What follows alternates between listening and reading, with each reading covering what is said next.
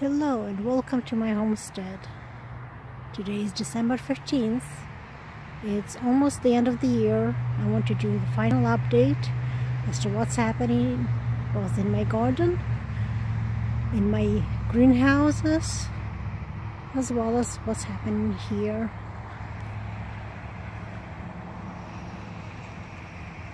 We're about to celebrate Christmas in a few days and then New Year. And I hope some of you will celebrate some other holidays as well. So this is my greeting from our household to yours. May the lights light up your life, as these are symbolic to me. So let's take a look at what happened today. Here I want to show you what's still going strong, and that's the green peas. Now after a strong freeze, the pods themselves got damaged. You can see the color has changed, the texture has changed, but still they're blooming and they have young shoots. Now these young shoots are actually very tasty. You can use them in stir fries. I also have right next to them some carrots growing.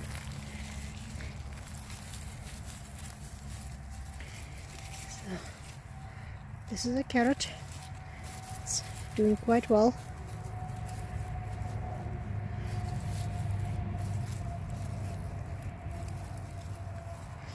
And there are quite a few of them in here.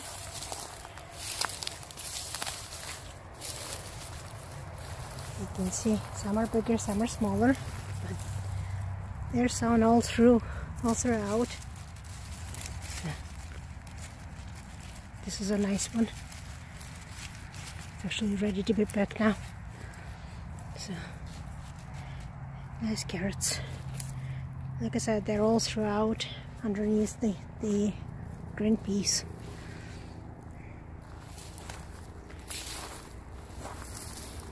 These unfortunately got fallen down from the wind. We had really big windstorm, gale storm. So 50-60 mile winds, as well as these peas also fell down, but they're still growing. If I need to, I can come here and pick some fresh green peas and shoots for stir fry. In the meantime, let me show you a couple of other things that I have here. Where some things are hardy automatically. Everything else is dead. You can see it's dry, but sorrel is doing wonderfully. You can pick it up anytime and make some nice sorrel soup. Same with chives. Chives are hardy. They're doing very well. Alright, I have some sage here. Let me show you as I go here. I do have some celery growing.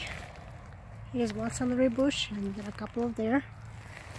I have a couple of daikon. So, nice daikon growing. My garlic has woken up. You can see little shoots. Some are more than others. They're active. Even though we've had hard frost, it did not damage. It's still growing, unfortunately. I would have preferred that it formed roots. I have some broccoli heads that are growing quite nicely. Nice strong leaves.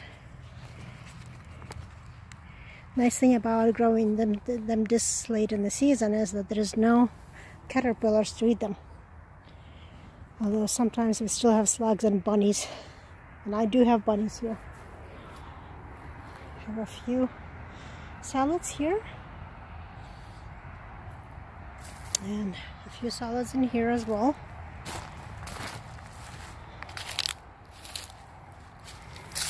See, nice beautiful salad. I can come here anytime I want to and pick whenever I want lettuce.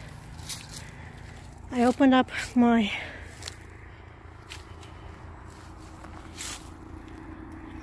my peppers. let me show you what's going on there. I'm picking the last of the remaining peppers. I picked some of them already, but they got hit really hard last night. Got really cold. Even though I had them under the tarp, under the plastic, it did not save them. Well, most of them did not. They still got damaged. You can see the damage on them. Some are not, some are okay, but just about everything started they got frostbite and they started spoiling. Like, this is a classic frostbite. They can't survive, just too cold. The ones that are indoors in the greenhouse are okay, but out here it was just too cold for them. So the best I can do is come out here and pick these beautiful peppers, because it's only gonna get worse through the winter. And even though the bushes themselves look dead, they still have the peppers on them.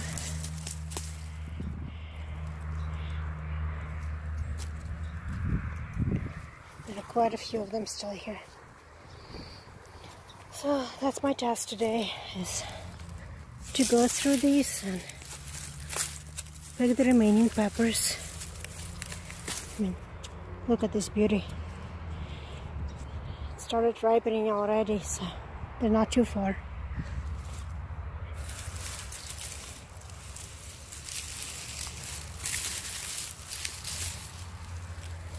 It's a shame. It would have been a beautiful plant.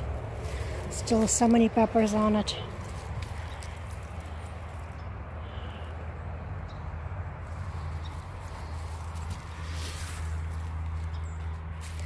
Same thing here.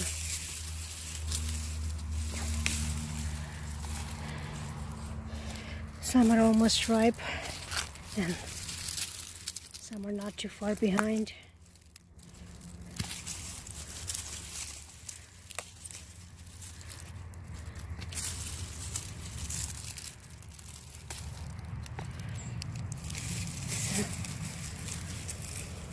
So sad.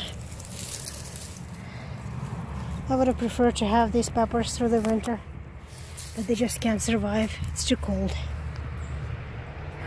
I'm gonna cover the plants back again and hope that they will survive the winter and maybe start growing again in spring, but for now I'm gonna salvage what's left of these peppers, process them, and see what we can do.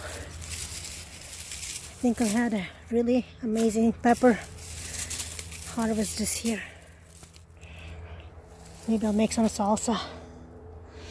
There are quite a few of them here still. As you can see, the bushes look almost dead, but they're not. So that's some prime example of what happens when they go bad.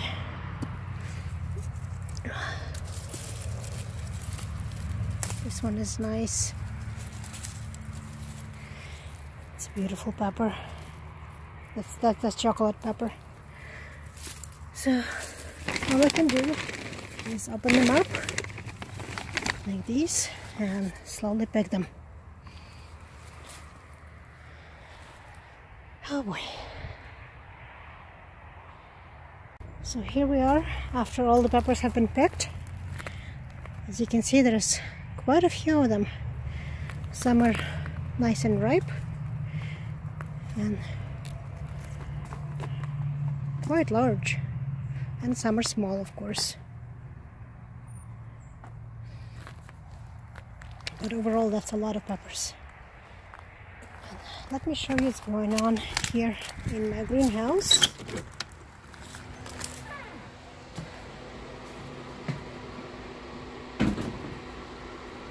You can see I have my little heater going on, so it's nice and warm in here. The plants are still surviving, if not thriving. But look at these tomatoes. Is that gorgeous or what? Look how huge it is.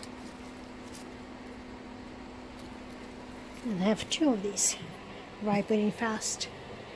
So just in time for Christmas, I'm gonna have 2 beautiful ripened tomatoes, and this one is not too far behind. It started turning color already. So I'm gonna have these lovely, lovely tomatoes. In the meantime, right behind them, I have that tomato plant. It's growing nicely, and it already said blooms. I do have a growing light here, as you can see. Provides a little bit extra light. I have some sweet pepper snacking peppers here. You can see they're growing and beginning to ripen. There are quite a few of them as well. I picked most of the big ones, the Bulgarian peppers, but the snacking peppers are still growing, which is what I wanted. I wanted them for the winter. So they're doing quite well. So that's my greenhouse, at least one part of it. One thing I'm going to try and do is stimulate these pineapples so they will grow. They're very big. You can see these are about 3 feet long now.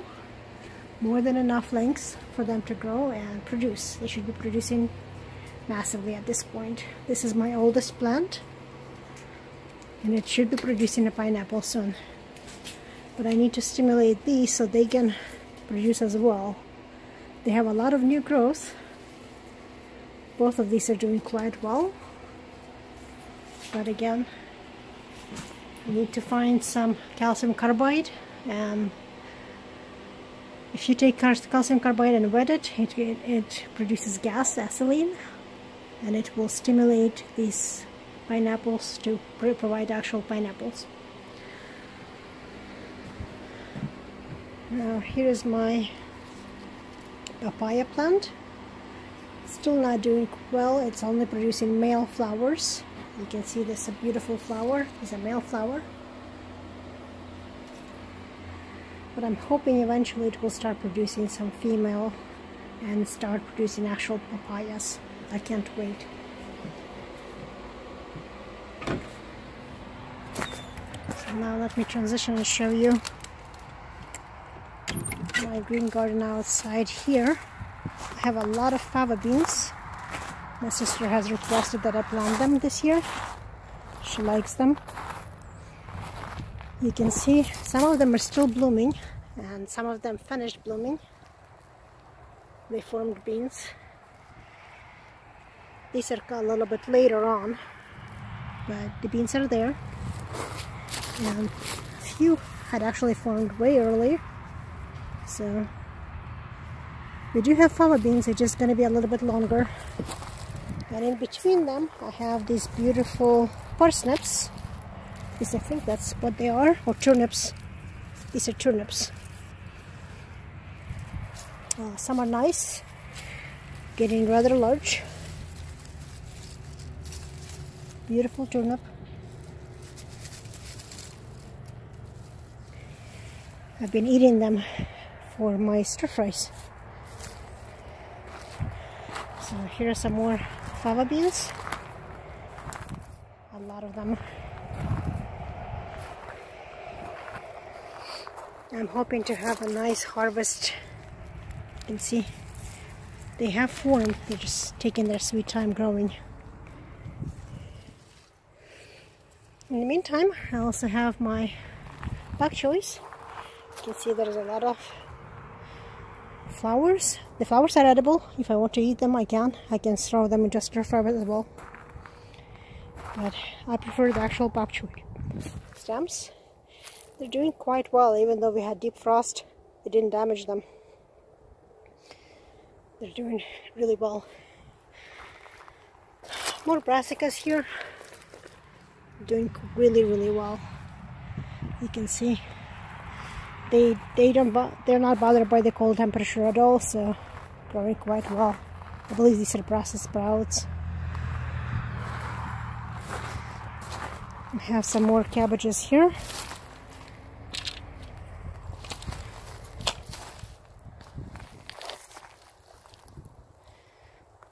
There are different varieties: cabbages, cauliflowers, Brussels sprouts, and broccoli. So here is a cauliflower. This one I don't believe it's gonna get any bigger because something ate all the leaves, and I think that's the rabbit. But it is what it is. So far small heads, but I'm hoping they're gonna increase. At least they started setting. So we also have this beautiful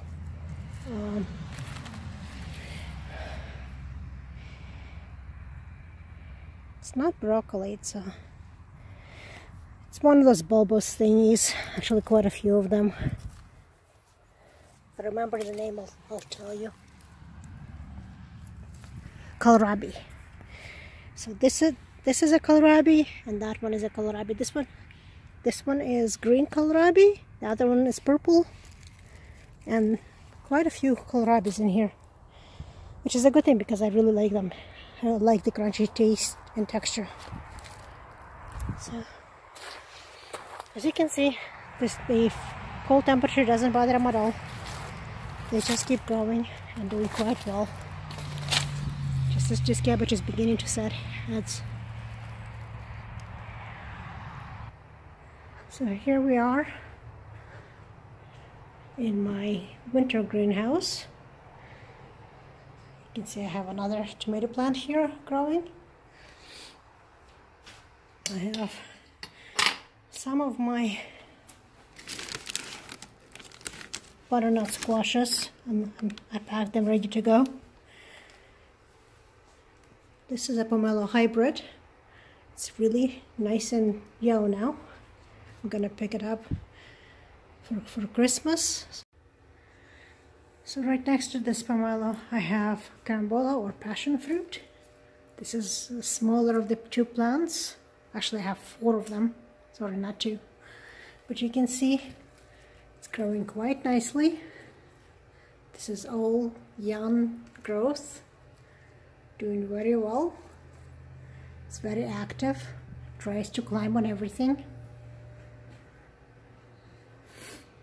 So here, as you can see, I have some growing lights going on here.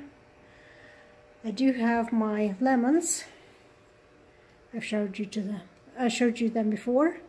But what I want to show you is that they've set new growth as well as new flowers. So more lemons to come in the future. This is a nice one. The oranges are not doing too well. They're not blooming nor producing. And I'm not quite sure why they're not happy, but they don't show any signs of dying.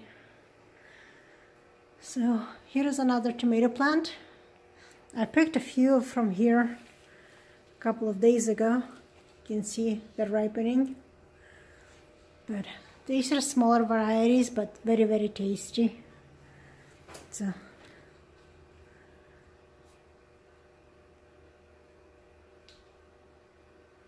lovely tomato.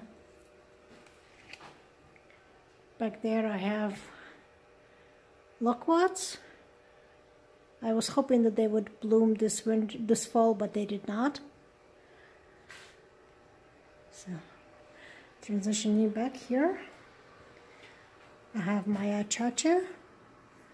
It's nice and growing quite well, but it's not happy for the winter, so it's staying in a warm place. And the big passion fruit plant, it decided to molt, so it sent a lot of leaves to dry, but it also has a lot of young growth, so it's still nice and healthy. This is all young. It was transplanted a month or so ago, so maybe that's why it drops so many leaves. In the meantime, I have, and I still haven't decided if these are lemons or limes, but they are changing colors. You can see beautiful yellow color. I think these are lemons, and they're also going to bloom. But I do have quite a few of them, and I'm actually going to pick some of these small ones. They're only taking the strength from the lemon itself, and I need to prune that twig so it doesn't go any further than that. My banana plant is doing quite well as well. You can see it's on new growth, so it's quite happy where it is for the winter. There is another big one. So as long as it overwinters, that's all I needed to do. This is another orange that it's not doing well. If somebody can tell me what is happening to my leaves on the orange, please let me know as soon as possible. There are quite a few, some kind of deficiency, but I can't figure out why. I gave it food. It's not a question of magnesium or iron or anything like that, but it doesn't have something. I just don't know what it is. So if you know, please let me know. So, and on that note, I'm going to say goodbye. One last look at my growing area.